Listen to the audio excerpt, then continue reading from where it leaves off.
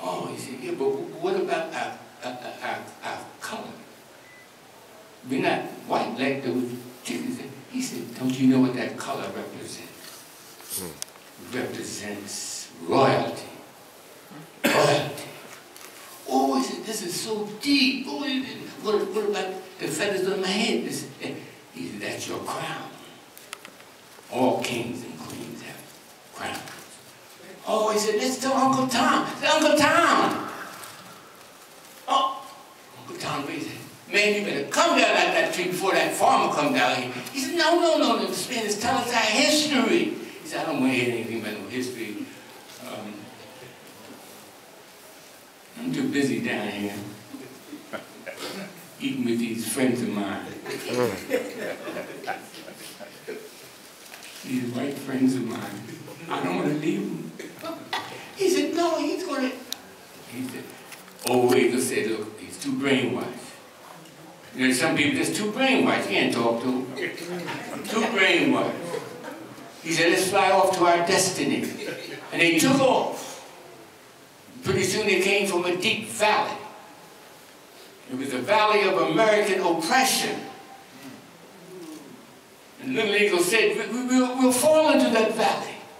Old Eagle said, you won't fall. Because you have the strength of kings in your wings. Fly on. And he flew safely over the valley of oppression, of American oppression, and pretty soon they came to a desert. It was the desert of mediocrity, the desert of don't care, the desert of a sea average.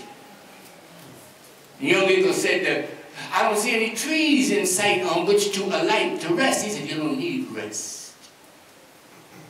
You're an emperor eagle. Fly on. They flew on. Pretty soon they came to a high mountain. It was the mountain of American injustice. The young eagle said, we'll crash into that mountain. The old eagle said, you won't crash.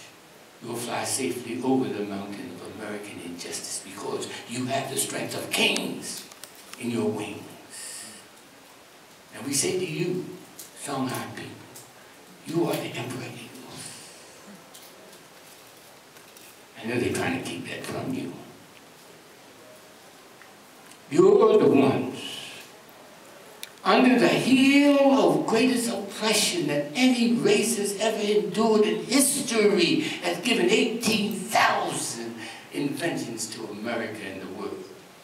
The electric railway system, the air conditioner, the elevator, the computer.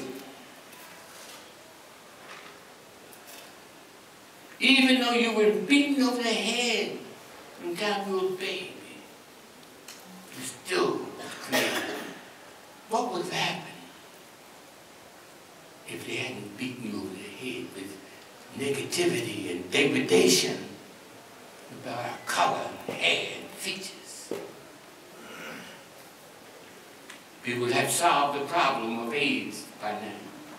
We would have solved the problem of heart trouble by now.